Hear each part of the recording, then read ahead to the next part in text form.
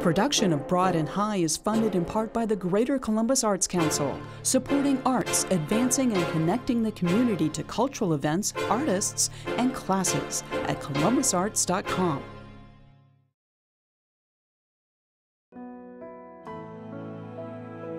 This time on Broad and High, we'll explore hidden space of the Ohio Statehouse.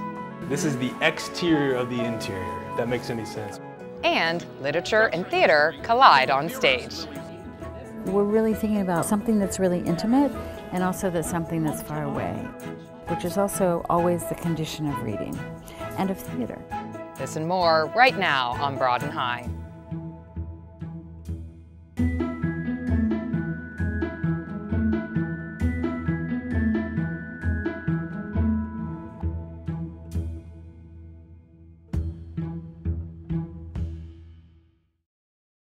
Hi, I'm Audrey Hassan. Welcome to Broad and High. It's not a dome, it's a cupola.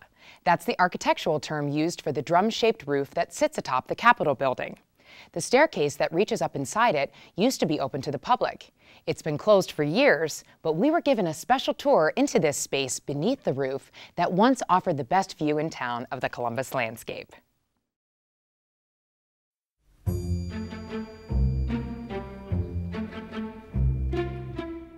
So Luke, where are we right now? We're in the Statehouse, we're in the rotunda of the Ohio Statehouse. And what happens in this space? So this is where kind of people flow. We have the elevated Senate chamber, we have the elevated House chamber, and ergonomically this is kind of where people meet. Tell me a little bit about the history of the pink color of the walls here in the rotunda. So that's a question we field a lot. It's a very manly color for 1860 America. It comes from red. Red stood for honor and bravery. It was also very expensive to produce. Our recipe called for gold dust. It was a way to kind of show off as like, hey, they can afford pink paint, and you know, this is the people's house and the people's government. Tell me about where we're going. We're gonna go up there. So you can see we have an oculus. So again, the dome is Roman, the cupola is Greek, so it's kind of a mixed match of the two architectures. The best way to explain it is a half an egg with a tin can on top. So we're seeing half of the egg. When we go upstairs, we're going to see the exterior of the interior. So Luke, where are we right now? We're now on the 3rd floor of the Ohio Statehouse. This is the magic door. Okay. You ready? Yep. All right. Let's go. Time to go back in time. So Audrey, we're actually cheating a little bit. Since we're on the 3rd floor, the staircase actually begins down in the crypt area. So there's 207 steps all the way to the top. We're going to do about 90. You tired? Okay, for now. All right, well, one more flight. And like I said, it gets a little bit narrow. Wow, this gets a lot narrower.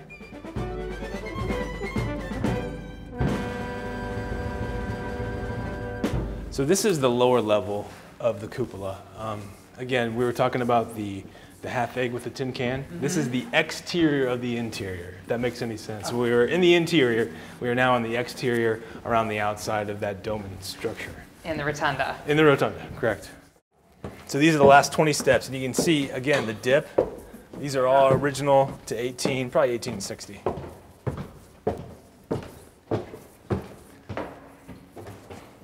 Here we are. So people have made their mark over the years. And they used to carve their names? Yeah. So here we have the oldest signature that I have found so far, J. Cook, 1870. So that's 10 years after the building was officially completed.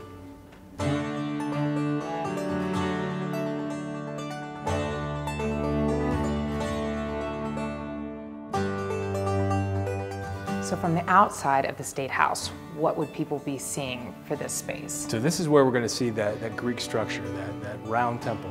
So you're going to see 360 degrees all the way around, 2 banks of windows. So again, you have that interior dome with the exterior cupola. And at what year was this open to the public? The building itself, we start using it in 1857. This was probably done open to the public 1859, 1860, 158 feet tall. So this was actually the tallest building in Columbus, Ohio from 1859 to 1906. So a huge, massive, expensive building for the time period. Actually, one of the things it was known for honeymooners. Newlyweds would come down here. You know, you grew up in Delaware County, the tallest thing you see is a barn. Come to the big city, and I don't know, maybe couple of kids were conceived up here, who knows? So Luke, there's a tragic story from up here, correct? There is, yeah. In 1886, this comes from the Columbus Dispatch. O.H. Hall was the clerk of the Ohio House, and his niece was up here on the lower level. One of the window panes was out, and she actually fell 13 feet, cracked her head, survived the fall, but died later on. But yeah, you gotta be careful. Well, thanks for showing us this You're more than historic welcome. space. It's awesome. Well, there is one spot if you have some time. Really? Yeah. Let's go. All right, let's go this way.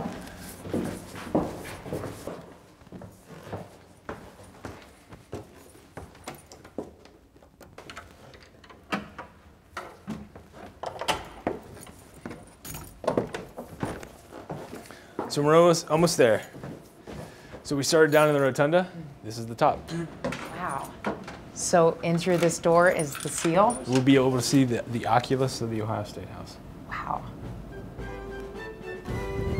So here we are. Wow. Trip's not complete. I can write? Yeah, please.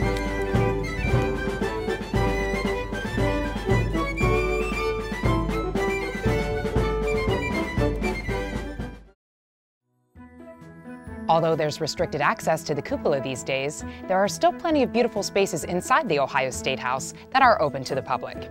Free guided tours are offered daily. Learn more at ohiostatehouse.org. In Virginia Woolf's 1927 novel, To the Lighthouse, there is very little narration and very little action, but there is plenty of observation. The same can be said of last month's experimental stage performance at the Wexner Center, where internationally renowned visual artist Ann Hamilton joined forces with the SITI company out of New York. Their goal was to present the theater as a blank page and to transform the role of the audience.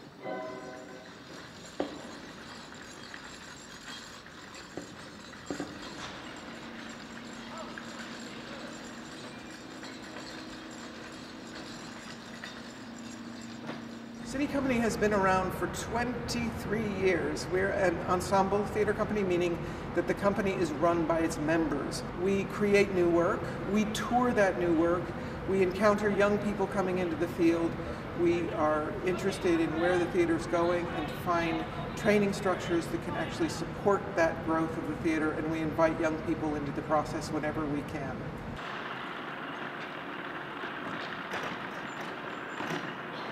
I'm a visual artist that has worked in response to architectural space and social context.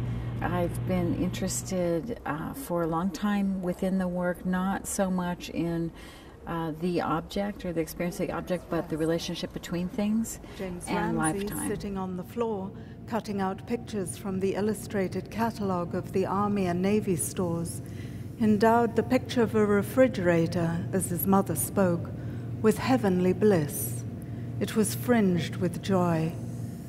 The wheelbarrow, the lawnmower, the sound of poplar trees, leaves whitening before rain. I think that Anne and I got together after some show, and she would always come see our shows, and it was a thrill for both of us, and we started plotting a long time ago. It was always something like, oh, we should do something together, or let's do something together. But it was really Chuck Helm who made it possible for this suspicion to become felt a an reality. Extraordinary pride, for he was walking with a beautiful woman.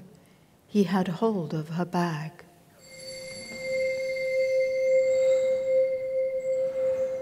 It's a very collaborative process, and it's conversational at every level with everyone on the design team, with the actors, with everyone training. From the beginning, we've just been really elbow to elbow trying to find the form for this through our questions and through our hunches and through our mutual but often different responses to what this circumstance is. How did he know, she asked. The wind often changed. The extraordinary irrationality of her remark, the folly of women's minds, enraged him. He had ridden through the valley of death, been shattered and shivered, and now she flew in the face of facts, made his children hope what was utterly out of the question, in effect, told lies. He would never reach R.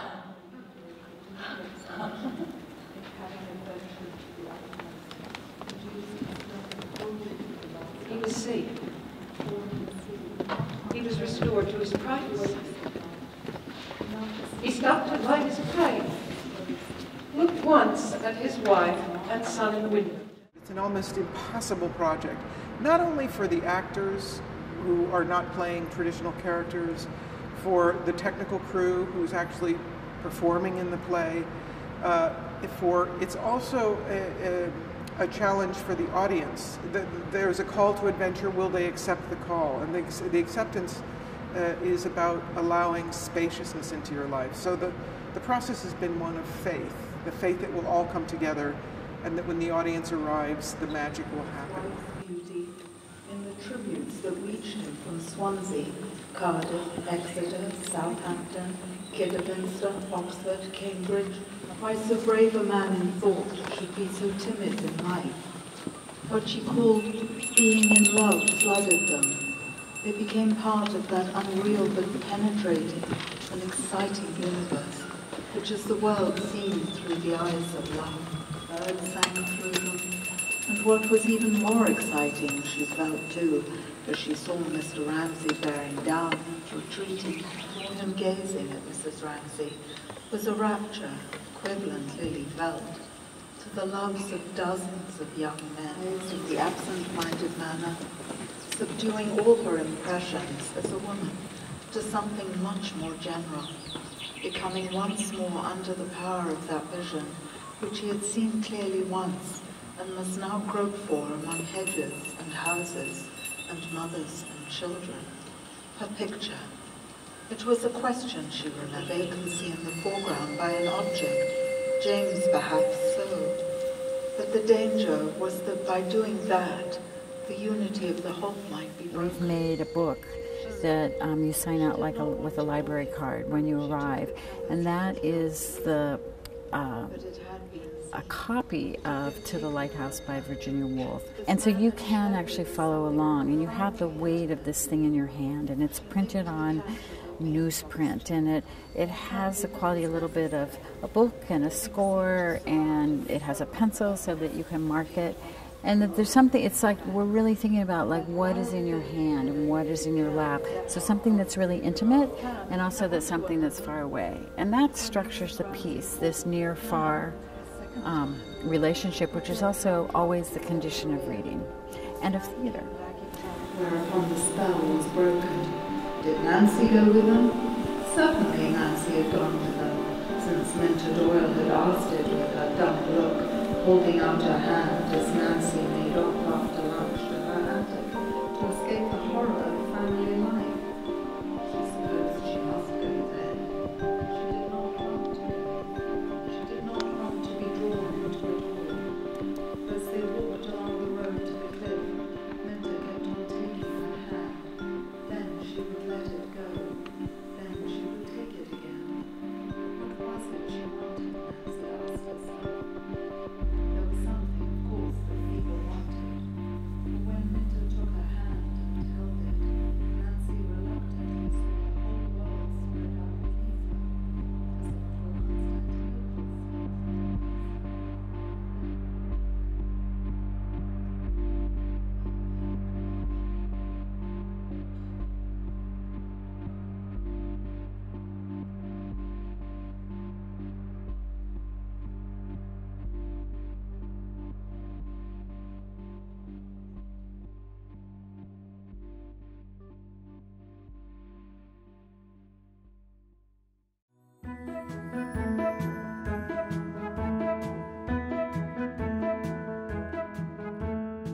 if it were Constantinople's. The city of Upper Arlington recently installed 3 new sculptures outside of the Miller Park Library.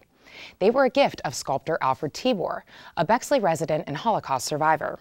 The sculptures evoke life, movement, and freedom, just like the park space where they now reside. Take a look.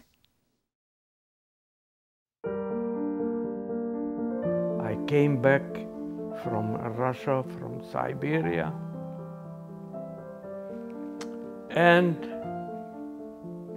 I found out I don't have my parents, I don't have anybody. 273 people, 2 of us survived. So one brother survived, Andrew and me.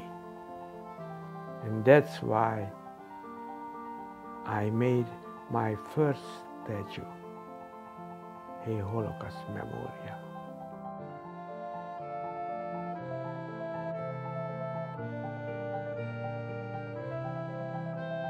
Well, at the city, we believe a great community deserves great art. And so we have an Arts and Community Spaces program where we put art in our parks, bringing art out of the gallery into the people. But we, of course, have known Alfred for many years because of his work with Holocaust memorials and education in our schools. And so we started having a relationship with Alfred, and he started talking about these other pieces that he had at his home, and he was looking for a place for them. And lo and behold, after a number of conversations, he decided to put them here in Upper Arlington, and we're thrilled. We have 14 pieces total. We've put 3 here at Miller Park. We have another 4 in a spot yet to be determined, but we sort of have an idea. And then we've partnered with Dublin Arts Council to place 7 sculptures there. The 3 pieces we have here are Movement, Free, and Ribbon Dancer. And each of them are bronze sculptures, life-size, that have themes to them that you would see in a park or a library or a community setting: movement, dance, freedom, and we just think they look really great here. There is no other way I could show a human being. They're so lyrical, they're just so beautiful. He has a really wonderful eye for the human form, and considering Alfred and his history, you know, his surviving just man's atrocities to man during World War II, it's amazing to me that he has such a celebration of life, such a love for humanity. His message now is, you know, hate doesn't work, right? And so he's always celebrating life and our humanity, and I think that you're right, it really comes through in his artwork. I am defying the hatred. I am a survivor.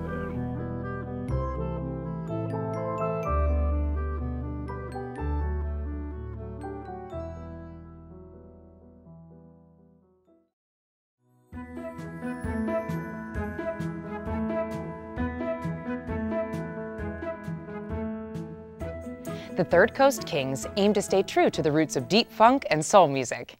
The band draws much of its influence from James Brown in both sound and style. Enjoy this segment from our friends up north at Detroit Public Television. Ladies and gentlemen, we are the Third Coast Kings. We love the fact that you are here right now. Get ready to get down, because it's been a long week. And now, we are all here together. Don't get it wrong, don't get it twisted. Friday night, let's get lifted. I know you're all standing around, but by the time we're done, I want to see y'all having some disco fun. I had a few different bands that I'd been working on, and I guess I sort of realized that there was a certain type of music that I was getting closer to, and it's something that was more meaningful to me, and that was funk music. It was more like a subgenre of the deep funk, the deep soul, stuff like that. And I started looking around on the internet, and I ended up finding a bass player. And my guitar player was Steve, who's actually now the bass player. So we put the band together, and it was a few different things, a few different names. We were the Monarchs, we were Styles Davis. So we eventually settled down on the Third Coast Kings, which was where we got serious, and we decided that this was going to be the thing that, you know, we would launch to the public. Well, I love the feeling of it. I guess, I mean, you could call that the soul of it or the groove or something like that, but I think it makes you feel good, it makes you want to move. What this band is as if James Brown, during the years 1968 and 1975, had maybe a little bit more jazzy horn sections. The charts are almost a little more slice of bebop and big band jazz, with a drummer that's playing at a little different tempo than the James Brown songs. My direction was some of the old school funk stuff, some of the obscure stuff. It's something it's got a lot more power to it, it's got a lot of feeling to it, and it's harder to find. So there were a lot of DJs that were digging up these records, you know, looking for this deep funk sound. And you know, once I locked into that and started following what they were doing, that's where I discovered our sound. Spice it around, girl, wanna get you, yeah. See, a tidal wave of Monet's when you caress my face, and my camera love your skin tone, so I even love your cell phone. Call me, and we'll simulate the making of waves. 'Cause you're so special. I mean, it came from soul music, it came from Motown, and at the same time there were so many other bands, you know, in the big sea of things. There are all these little fish that are trying to compete for the same sound. And the stuff that we try to recreate are those little fish. It's, you know, track 8, side 2 of an album they own, but they didn't hear it more than the first time, so it's like, oh wow. And so I guess a lot of our songs that we write that are ours, we try to have that, oh wow, factor. I'm winning so much in this sport in life. I'm the best. You just ain't never seen. Take a deep breath. Don't be so mean. We're a funk band and we do funk music, you know, we don't dally and a whole lot of other stuff. It's deep funk, you know, and people get it, you know, when they hear us. And honestly, as complicated as my life is sometimes, it's nice to be like, this is what it is. It's one thing that we do. You can focus on that. It's all got to have a foundation. It's like a house for us. It always starts with me and my bass player. We come up with some grooves. From there, once we have something that we like, we'll record it and then send it off to the horn players, and they write on top of that. I just play the rhythm that I know is the right sound, it's the right fit, and then I leave the guys to the rest. You know, we interact. You know, it's a nice creative process. You know, we'll spend time in the think tank, and it always works out. You don't see a lot of bands with that many people in them. We've got, you know, guitar, bass, drums, trumpet, trombone, saxophone, 2 singers, so 8 people.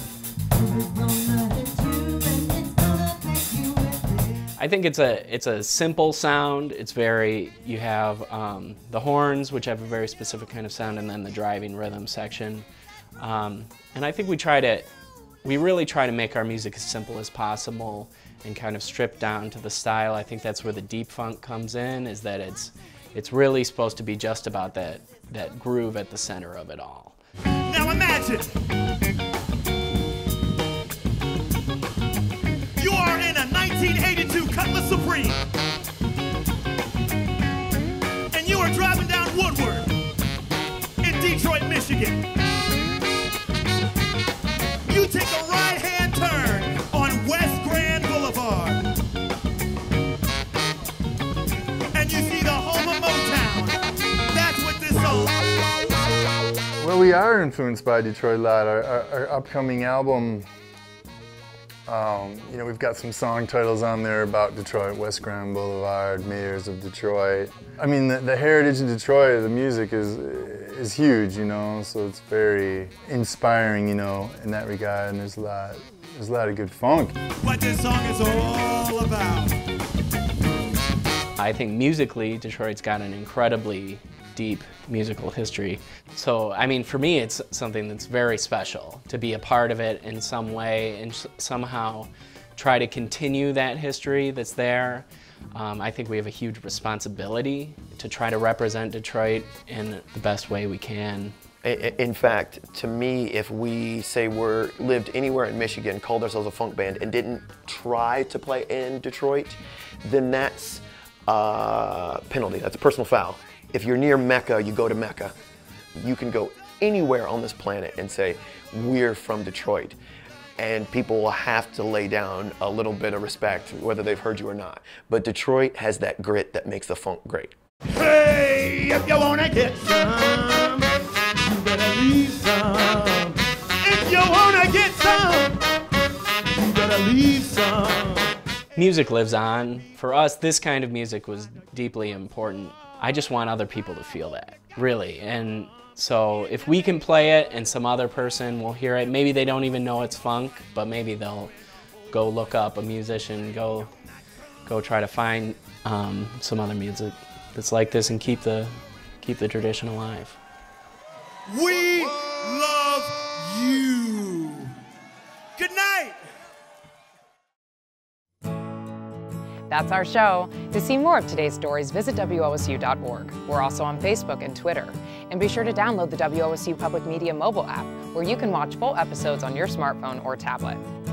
This week, we're leaving you with the sounds of local musician and WOSU staffer Chuck Oney. Thanks for watching. We'll see you next week on Broad and High.